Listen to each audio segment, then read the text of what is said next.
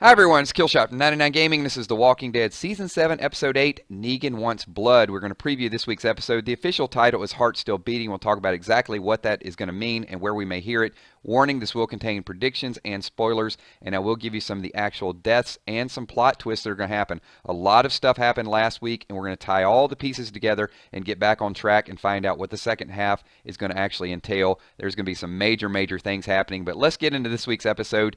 Negan is waiting, and he is not a person that you want to keep waiting. Very interesting sneak peek this week between Tara and also Olivia. Olivia could not find the lemonade. Tara was nice enough to bring it over to her, and this was kind of a little bit of foreshadowing as well too, because Tara actually offered to go in, and Olivia said, well, we're going to sit down. Negan has prepared spaghetti. Something interesting with the scene here. Look at his face. There's no blood on his face. He's already shaved. I know a lot of people speculated he cut himself shaving. That's not the case. We're going to talk about that in 1 second. Carl's very uncomfortable. Judith is sound asleep. Negan is tapping his finger on the table. He gets tired of waiting, and I think this is where the events really start to happen. He goes out and checks on his supplies. When he goes out to check on his supplies, Rick and Aaron make their way back. We know that they were out scavenging, and there was a spoiler alert on this that once they got supplies, there were boots. Someone was following them. Maybe the person that owned them is checking them out, and we may meet them a little bit later on in the episode. But they did load up the truck. They made it back to Alexandria. We're not expecting Negan to be there, so the Saviors were nice enough to take half the stuff off their hands, probably a little bit more, and you can see the surprised look on Rick's face. They went out, did all that work, did not even get a chance to hide anything,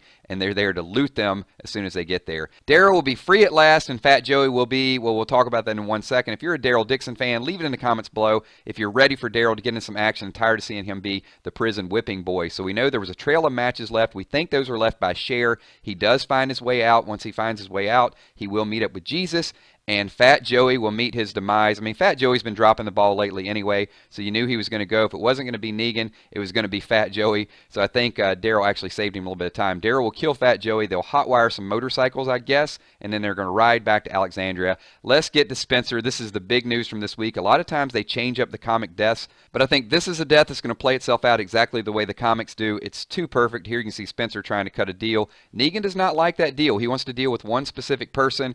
There you can see he told Spencer he didn't have the guts. Oh, how embarrassing. But check this out. Remember when Negan beat down in the Lucille scene, he didn't have blood on his face? He specifically has blood on his face in this scene, and he also has blood on his face here. I think he's walking past Rick. Rick may not know what happened to Spencer at this point. He's going to find out, and we could hear the heart still beating, or Rosita may take her shot at Negan right there. More to that in 1 second. Spencer's been on borrowed time. They should just let him die here. He has been hanging around for far too long, and I think most people, most viewers probably want him to die anyway. He's a little bit of a snake. Location found. Remember last week Michonne took actions into her own hands. She killed all the walkers, made the roadblock so she could take Isabel hostage. She wanted to find out where Negan was. Isabel's going to take her to the sanctuary, and Michonne is going to show mercy and actually let her go. This could be a big problem going forward. Now we have multiple people that know the location of the sanctuary. Jesus left the syrup trail. Daryl has the match trail, and Michonne has actually been there firsthand. The kingdom is in play. It's been a while since we've seen this. I guess episode 2, since they really had a plot around them. I thought Richard would be dead at this point, but I guess if you haven't filmed in 6 weeks, you can't die. Remember, he's the one that tainted the meat, gave it to the Saviors. There could be some revenge on the horizon. He's calling together a meeting and said he doesn't trust the Saviors. They need to strike now. But this hidden entrance is something that's really suspicious to me. You see Richard walking out, and then I'm not sure if this was a split scene or actually it was a continuation, but Michonne in the car with Isabel looks over to the side. She may actually spot Richard, and that could be the bridge to start to bring these two groups together. So now let's talk about the Rosita issue. This is going to be the biggest domino effect that we've seen in a long time. So last week we know Rosita wanted the bullet. She pushed Eugene. She made him actually make her a bullet, hurt his feelings, apologized to him. But then when they go back to Alexandria, something really interesting happened. Spencer looks at him and says, they're here. Rosita gets the look on her face and she says, he's here. We know this is where she's going to start her assassination attempt. Major spoiler coming up in 3 seconds. Turn away now if you don't want to hear it. I think this scene where Negan is walking away after killing Spencer, where he has Lucille on his back, Rosita's going to take the shot at Negan, but she's actually going to hit Lucille. I'm thinking that the heart still beating is going to be a comment that Negan makes because Lucille takes a little bit of damage. Now for punishment, Negan is not going to kill Rosita. He's actually going to have the girl on the right, Arat, is going to shoot Olivia